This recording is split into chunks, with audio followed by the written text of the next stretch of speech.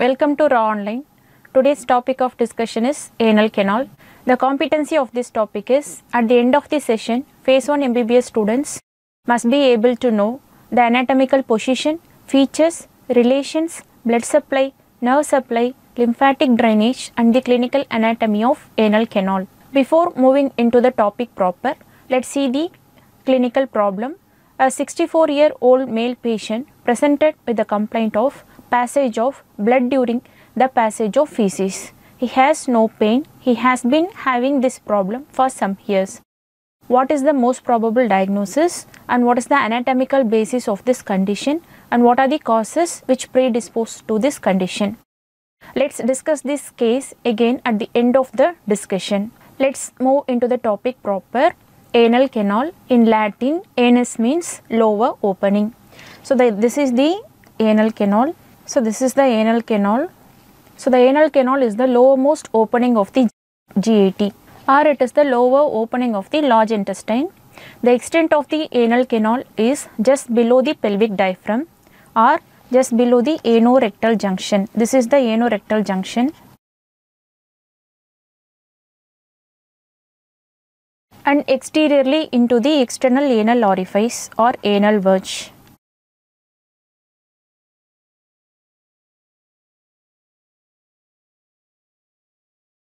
So the extent is from the anorectal junction, that is above the anorectal junction, this is the rectum. Below this junction, the rectum continues as anal canal. This junction is located at the level of pelvic diaphragm. So the pelvic diaphragm is formed by the levator ani muscle. So the rectum is located within the true pelvis above the pelvic diaphragm, and the anal canal is the continuation of the rectum. It is present below the pelvic diaphragm especially, so the location is in the perineum, below the pelvic diaphragm. From the anorectal junction to the anal verge. Anal verge is the external opening of the anal canal. Posteriorly, the anal canal is related to the tip of the coccyx. So this is the sacral vertebra. So this is the sacral vertebra. In the lower end, you can see the coccyx bone. So the anal canal is located around 2 to 3 cm from the tip of the coccyx. The lower opening is around 4 cm from the front of the tip of the coccyx. So this is about the introduction about the anal canal. So it is the lowermost opening of the GAT. It is present in front of tip of the coccyx and it is the continuation of the rectum at the anorectal junction. Externally it is opens as the anal orifice or anal verge. So this picture shows the frontal section of the rectum as well as anal canal. So this is the sigmoid colon and sigmoid colon continues as rectum. So this is the frontal section to show the rectum and anal canal. So this is the rectum. The anorectal junction, it is continuous as anal canal. So this is the levator ani muscle.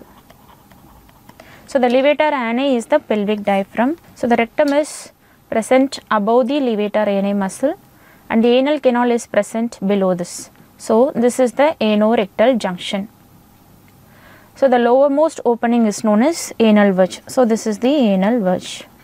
So this is the colonoscopic view to show the anorectal junction. So this is the area for the rectum and this is the area of anal canal. You are viewing the anal canal from the lower aspect. So this is the anal canal and this is rectum. So this indicates the anorectal junction. Let's see the dimensions and peculiarities. So the length of the anal canal is around 4 cm. So as we saw already, this is the pelvic diaphragm or anorectal junction. This is anal verge. So the length is approximately around 4 cm. The diameter is 1.25 to 1.9 cm. That is approximately 2 cm in diameter. The anterior wall, this is the anterior aspect and this is the posterior aspect. The anterior wall is shorter than the posterior wall. The direction of the anal canal is somewhat directed downwards and backwards. The anal canal is surrounded by the sphincters. So these are the sphincters surrounding the anal canal. These sphincters maintains the anal canal in a closed position except at the time of defecation. So while empty, it remains like an antero-posterior slit. So it looks like an antero-posterior slit because of the approximation of anterior and posterior wall. Let's see the relations, the anterior relation and the posterior relation. This is the schematic diagram to show the relations of the anal canal anteriorly. So this is the anterior aspect and this is the posterior aspect.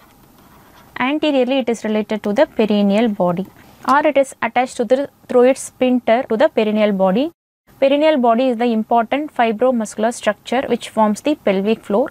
Numerous muscles attached in this perineal body, in which one of the sphincter of anal canal is also attached to this perineal body. So anterior relation is perineal body. Posteriorly, here you can see the bone. So this is the coccyx.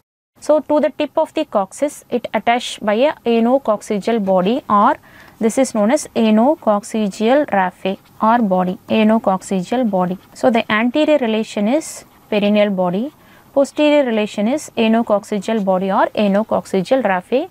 This is the frontal section to see the lateral relations. So on either side, laterally it is related to ischioanal fossa. Both sides there is a right and left ischioanal fossa. So these are the relations. Once again I repeat, anteriorly it is related to perineal body, posteriorly it is related to anococcygeal raphe or anococcygeal body. On either side it is related to a ischioanal fossa. It is mainly filled with fat. So let's see the relations in case of female.